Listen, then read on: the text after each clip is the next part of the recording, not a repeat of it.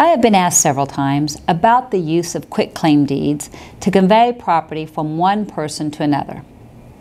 Usually we see quitclaims in the context of one sibling conveying their inherited interest to another sibling, or between spouses in divorce situations, which may be acceptable. However, when asked, I tell you, do not use quitclaim deeds to convey property.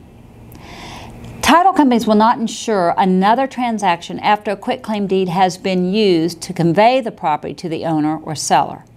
A quitclaim deed is different than a warranty deed in that a quitclaim deed gives no warranty of title.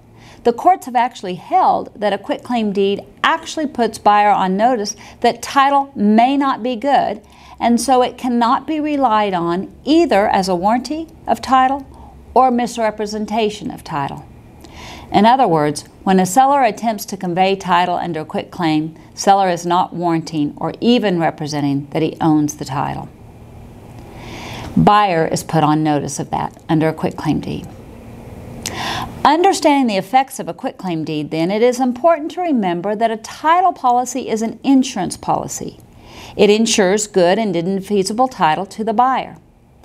As an insurance policy, it is just like all other forms of insurance policies. The insurer, i.e. the title company, is subrogated to the rights of the insured, i.e. the buyer.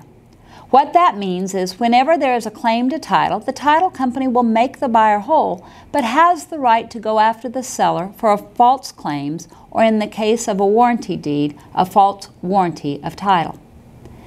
This is just like your auto insurance. If you are involved in a car accident, not your fault, your insurance will cover you and the damage to your vehicle. But the company has the right to go after the person who caused the accident. Under the subrogation clause of a title policy, the title company wants the ability to protect itself. A quitclaim deed gives the title company no protection.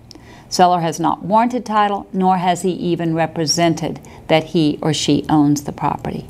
There is no recourse to the seller. A quitclaim deed does divest seller of his interest in the property if he owns it. So title companies will allow use of a quitclaim deed to divest title from one party, but will not rely on it to vest title.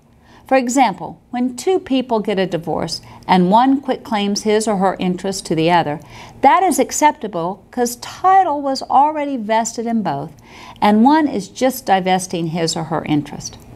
A quitclaim in this case is generally acceptable for insurance purposes. There are some attorneys who specifically recommend the use of a quitclaim deed for the very reason that it does not warrant or represent title ownership. A recent legislative bill was passed which took effect September 1, 2021, giving some protection to buyers under a quitclaim deed.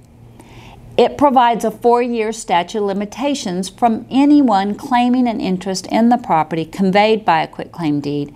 It means they have to come forward or forever hold their peace within 4 years. After 4 years from the date of recording that deed, no one can take the property away from a purchaser who bought the property under the quitclaim deed, as long as the purchaser had no notice of any competing claims. Beware, however, that the bill took effect September 1, 2021, so it applies only to quitclaim deeds signed after September 1, 2021. Quitclaim deeds executed before that date provide no protections. Hopefully this podcast helps you understand why we do not recommend the use of quitclaim deeds to convey title, and will help you guide your client to a title attorney if they are considering use of a quitclaim deed. Thank you for listening. If you have a topic for Tip of the Week, please email me at tipoftheweek@allegiancetitle.com, and I will try to address it in future podcasts. Thank you.